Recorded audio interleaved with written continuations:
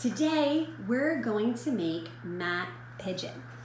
We're going to be using our Handwriting Without Tears pieces.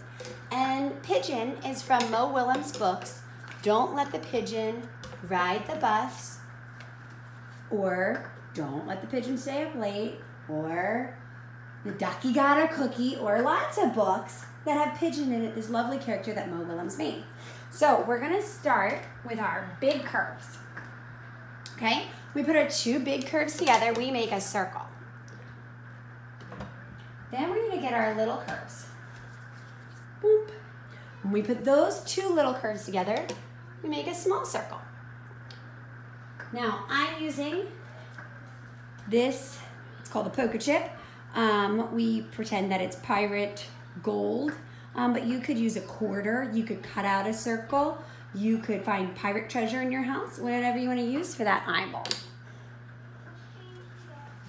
Now we're going to do the two little lines for his beak, because all birds have beaks.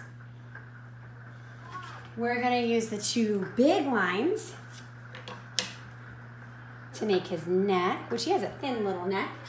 And we're going to use two little lines because this pigeon has a little collar on. So I'd like to draw that into the picture. Now that we've built it with Handwriting Without Tears pieces, now we can look at it and draw it. So you guys can draw with me.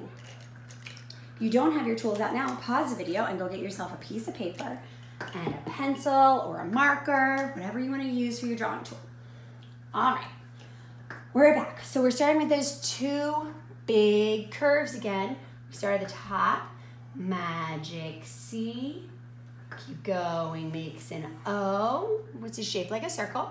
Then for his beak, you're gonna do a triangle, bonk, bonk. Now, if you wanna do its lower beak, you could do a little triangle too. I couldn't build that with the wood pieces, but you can do that if you want.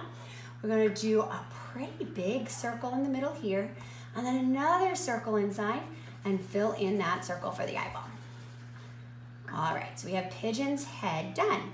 Now you're gonna do two big lines down for his neck, the two little lines across, and then you're gonna sign your name because you're all done. Thank you for joining me today to learn how to make Pigeon with Handwriting Without Tears pieces.